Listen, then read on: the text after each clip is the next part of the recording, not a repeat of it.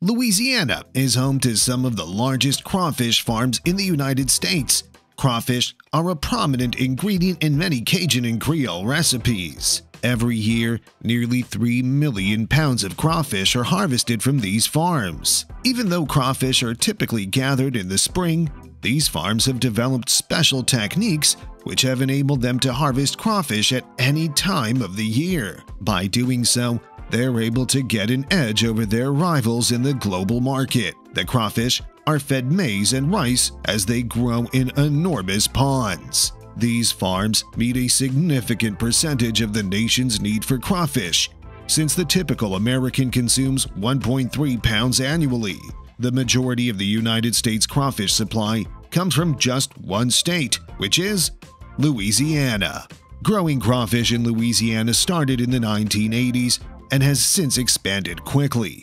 Today, Louisiana is home to over 400 commercial crawfish farms that include over 37,000 acres of land.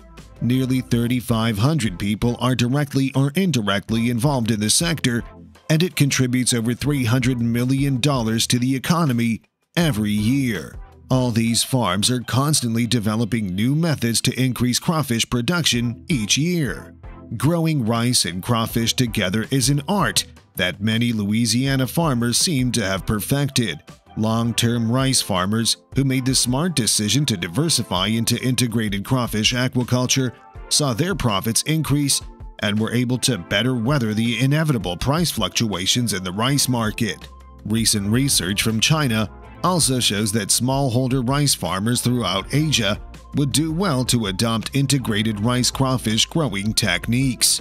It's an easy concept to grasp, and it's the kind of invention that may shield vulnerable smallholders from the effects of agricultural market fluctuations and significantly increase their earnings at the same time. However, everything comes with a price. If not handled correctly, a massive transition in this direction might also have a negative impact on regional food security. How do you combine crawfish farms and rice production farms? What are the benefits?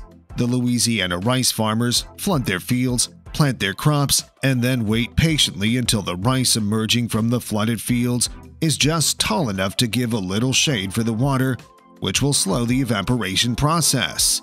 The fish require this type of habitat. They are then introduced and allowed to multiply and grow. The fish droppings aid and improve soil fertility, making it possible to grow more rice the next year.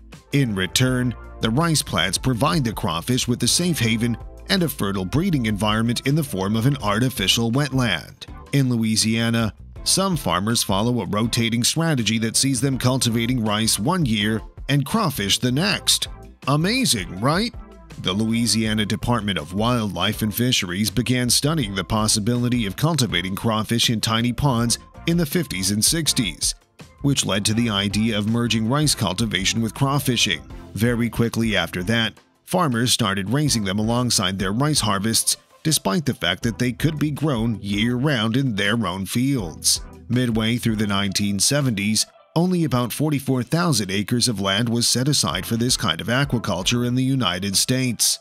The crawfish business in Louisiana has exploded thanks to the practice of raising the crustaceans in rice fields, which has also benefited the state's economy as a whole. In 1997, crawfish sales were $41 million, in which rice farms accounted for $28 million. Growing crawfish in rice fields generated $168.5 million in 2012. And in 2014, sales of crawfish amounted to $172 million.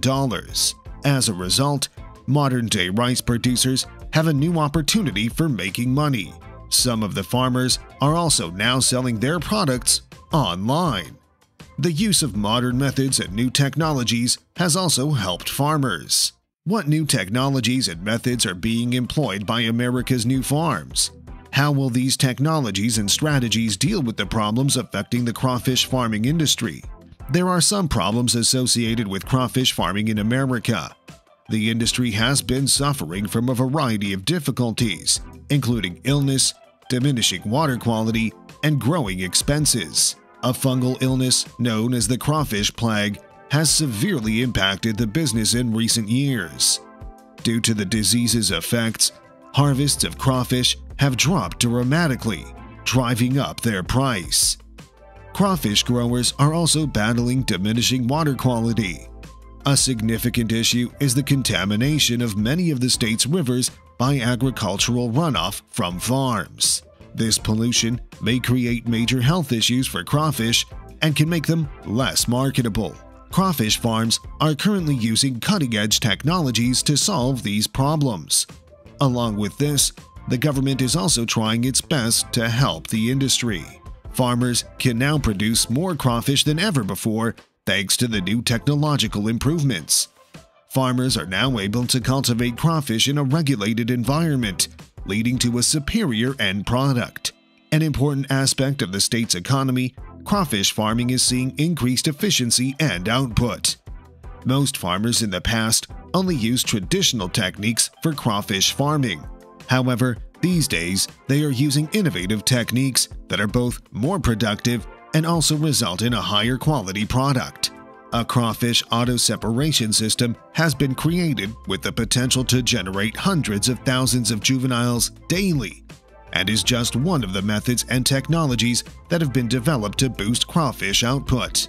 The auto-separation system's adaptability means it might be utilized for breeding other types of shrimp and fish as well. This system is currently being employed by all the crawfish farms in the United States. A new method called micro-bubble system is also currently being employed in crawfish farms. This would make the industry more financially and ecologically sustainable by reducing costs, increasing productivity, optimizing land use, reducing energy needs, and reducing the negative impact that fish farming has on the environment. Micro-bubble aeration is a method that involves the use of a generator to make minute bubbles that release free radicals and increases the oxygen levels in the water. This allows the water to get rid of waste products, which decrease the probability of diseases and increases productivity. Microbubbles have the ability to purify water by releasing free radicals into the water, which can then be used to detoxify and degrade organic contaminants. This process is called bubble disinfection. The farmers hope that by using this method, they would be able to stimulate the growth of crawfish and encourage the circulation of beneficial bacteria known as biofloc while keeping the energy requirements low. According to the findings of a research, shrimp and other aquaculture species, such as giant freshwater prawns, may also benefit from the use of microbubbles. It can accelerate their development while simultaneously reducing the quantity of clean water required to operate the aquaculture facilities.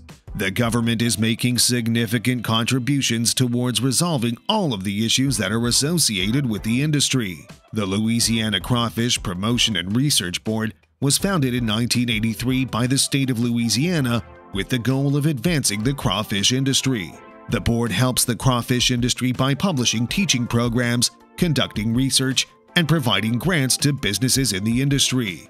Another manner in which the state assists its farmers is through the Crawfish Farming Assistance Program, which is administered by the Louisiana Department of Agriculture and Forestry. This program offers financial aid for startup costs, as well as assistance with acquiring equipment and specialized knowledge. As a result of all these new technologies and government assistance, these problems will be resolved quickly. These cutting-edge technologies also enable America's crawfish farms to produce over 3 million pounds of crawfish each year.